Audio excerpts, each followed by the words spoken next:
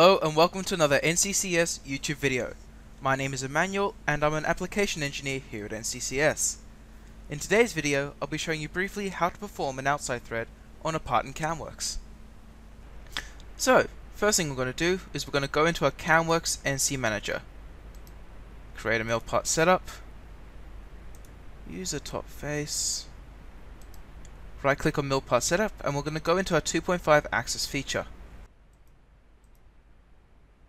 Now, we want our type to be boss, and we're going to select this top face. We're going to be threading this extrude here, so we're going to start from here, and our end condition is going to be this face over here. See how it covers it all? This is what we're going to thread. This is where our end condition will be, start condition, and hit OK. Now, next thing we're going to do is we're going to change the parameters, because we don't want its strategy to be finish. We want it to be a thread. We can also change the tool in our library if we want from any one of these. So select this, hit OK, and that's it. So from here we can generate our operation plan,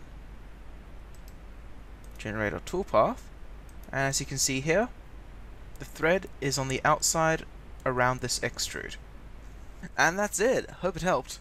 If you have any questions and want to see the answer made into a video like this one, please feel free to send me an email, and if you like our videos or find them helpful, be sure to hit that like button below and subscribe for upcoming videos.